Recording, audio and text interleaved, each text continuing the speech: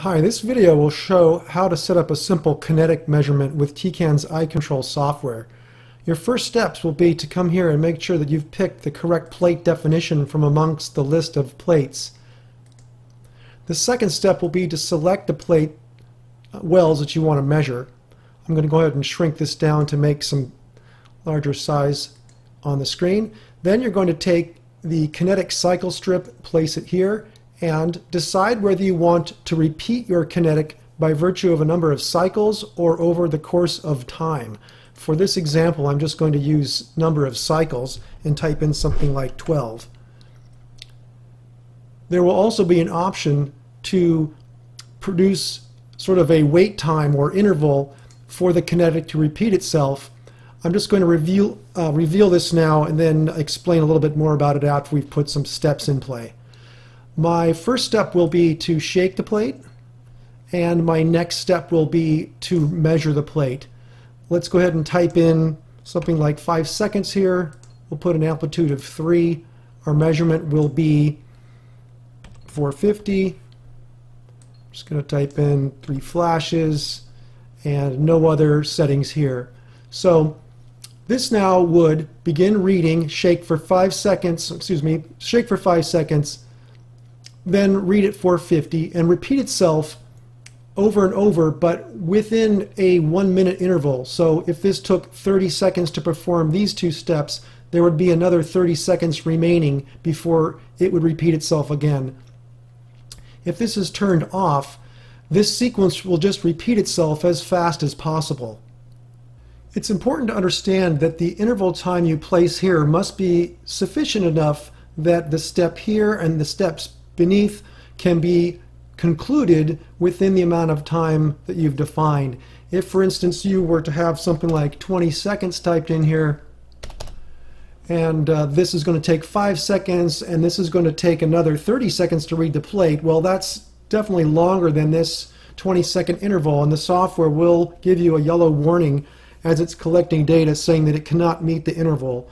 If that is the interval you want, you're going to have to do something like select a fewer number of wells to read and test to see whether, perhaps shaking for 5 seconds and then reading 1, 2, 3, 4 allows you to get through quickly and complete the kinetic in the time frame that you want.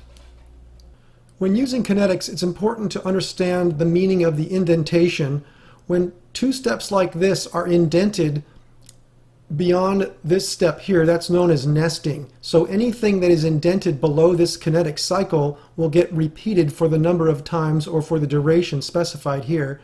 For instance, shaking for 5 seconds, reading for 450. If you wanted to perhaps measure it again, like that, this reading will also be repeated within this. But if you were to right-click and release this strip, now this strip does not get repeated.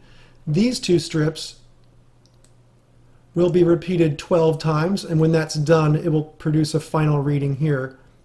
I'm going to go ahead and right-click and delete this one and just show that under normal circumstances you might do something like this, where you drag and place a move plate out step here, and this one is also nested, but that would mean that it would repeat this move plate out step 12 times, which you don't want. So right-click on it here, make sure it's released so it's not nested. Once you have the settings for your kinetic, the other consideration is for data export, and make sure that here under result presentation that you have your kinetic tab set up with the preview representing the way that you would like your data to be displayed. Here we've got the well data running down the page with time stamps running down the page as well. There are ways to send the data out across in a row-wise fashion, so now the wells run down the page and the time runs out across the page like this. You can explore this a bit more on your own, but that's the basics. This is an example of what the data output will look like as it's collected into Excel. For purposes of this video, I've just simplified the settings so that we have 30 cycles, 1 reading, and then at the end the plate will come out. So what you would do is press Start, and we'll get a measurement in progress. And within Excel, you can start to see the data being filled in. Also, if you want to see the details, it will show you which wells it's measuring, And also, after there are more than 2 points collected for a well, you'll be able to select a well and see its trace. Because this is demo data, there's not any very interesting looking curves here. Also, you can look at different labels, meaning different readings. If there are more than one, if there's more than one reading within the kinetic, you can see the different results by selecting there. There's options for pausing and stopping. Once your results have been collected, you'll see them here in Excel. And that concludes the video. If you have questions, please contact Tecan's tech support. Thank you.